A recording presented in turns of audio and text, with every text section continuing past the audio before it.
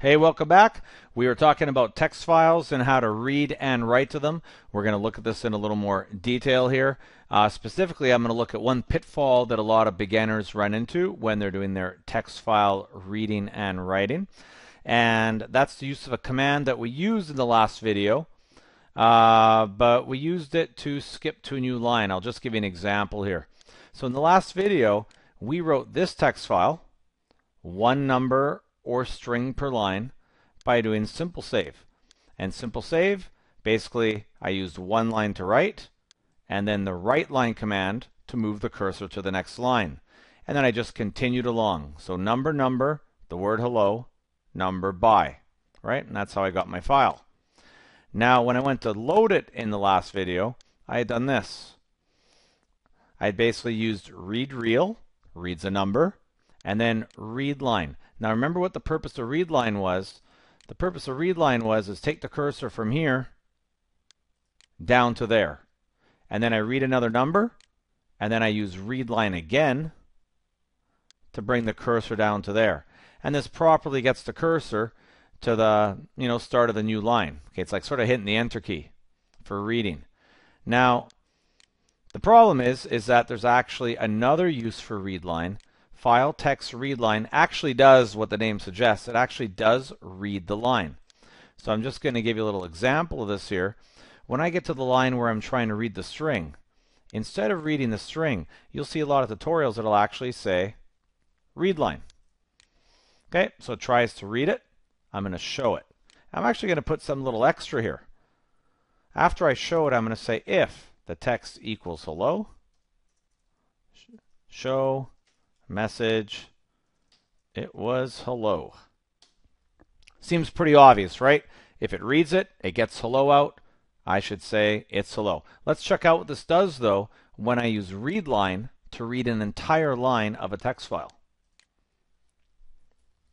It's going to point out the difference between read line and read string. So when I go to load, yes, good, number good, hello looks like hello, then I get a 0 and a dot. Okay, that's going weird.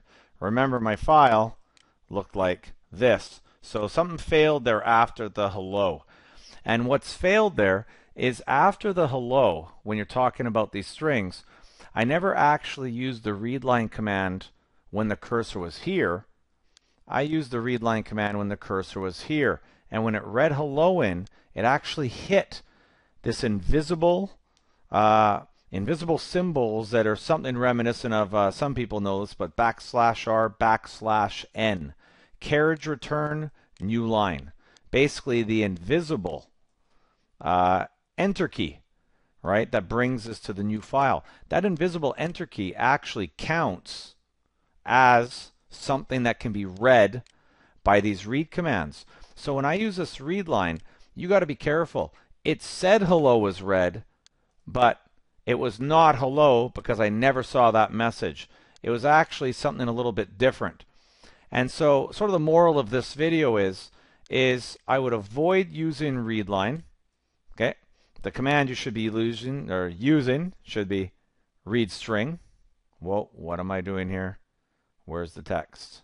I changed the wrong spot there. That read line was okay. This one right here should just be read string.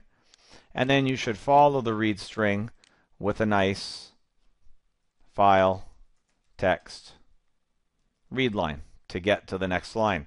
Now if you actually run this, and trust me, file text read line needs the file ID. That'll work just fine like in the previous video. So just a warning, a lot of those Gamemaker tutorials out there, I see them using read line. It actually works fine for some cases, but you saw there, you weren't getting exactly hello back, and certainly when you tried reading numbers afterwards, you were definitely not getting the right numbers back. So that's your warning. Just stick to the basic ones like read real and read string, right? Read string reads an entire line anyways, right? Reads the whole line in as a string. Okay, so that's that video. Be careful with that one.